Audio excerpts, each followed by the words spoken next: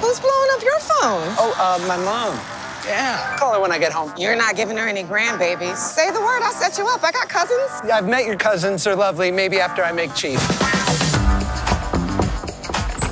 Whoa. Hey, Scotty. This is Hooch.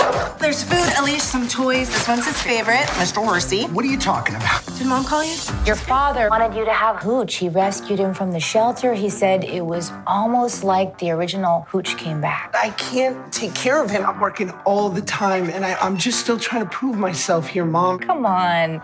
You're gonna love him. Go on, Hooch, you're home! Hooch! Sit. You're gonna be fine. Laura, I'm late for work. Scott, we've got an emergency here. 3 males driving a silver Suburban. Wait, silver Suburban? I see him. I'm in Pursuit.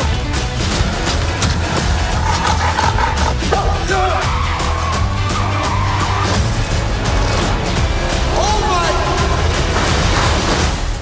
How did this happen? Also, why is there a dog in the office? It's a long story, sir. Everybody needs somebody sometime. The road less traveled is the hard. He's just totally out of control. I don't know what to do. I think I might know someone you can talk to. Erica, meet Scott. Hi. I'll let you two chat. If there's anything you can do, I'm desperate. He's just totally untrained. Hooch, sit. Down.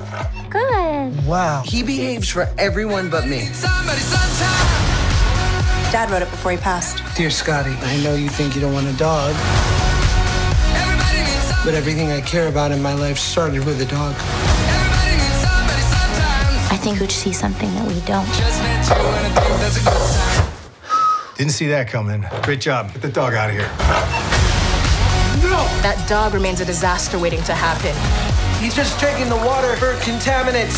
We are totally focused on Hooch's training. He's getting better every day. Thanks for all the help, Hooch. Just met you and I think that's a good sign. I'm so sorry. Is he yours? Yeah, unfortunately. Everybody needs somebody sometime.